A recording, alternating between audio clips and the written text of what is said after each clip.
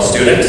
She was a member of the volleyball team, a member of the students' leadership team. She also won an award for the Rotarian, and she has a medal on her neck indicates she is the winner of the math award as well. I asked some of the students to say a word about grace. What one word describes grace? And these are some of the words: intelligent, passionate, pretty, sweet, but also humble.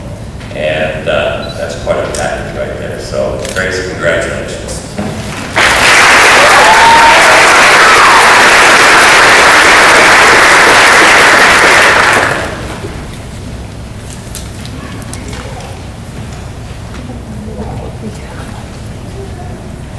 We too often worry about the future, that we forget about the here and now, and we end up burying our past behind us.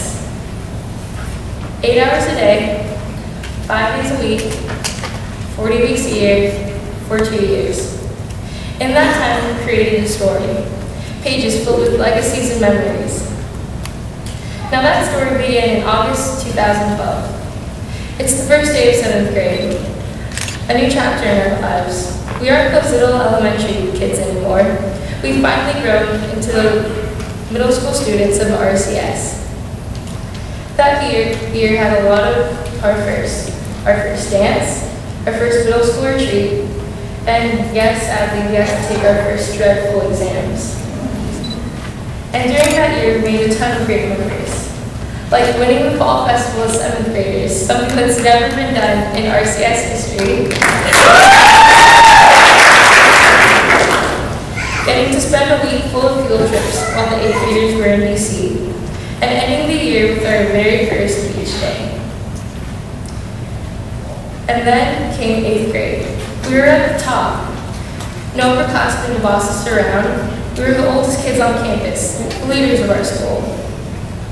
And during our 8th grade year, we made a new set of great memories. Almost our entire class had the privilege of flying across the country to Washington, D.C., where we finally got to see all the memorials we've been studying about come to life. We then got to walk around New York, look up at Times Square, and watch the best Broadway show ever, Wicked. And during our trip, we also had the privilege to bond with the students from our sister school, Erica Christian Academy. We also did amazing in sports this year. Almost every team made it to the playoffs. We finally made a cheer team to cheer us on at our sports games. And our football team went undefeated this year and placed first in our league.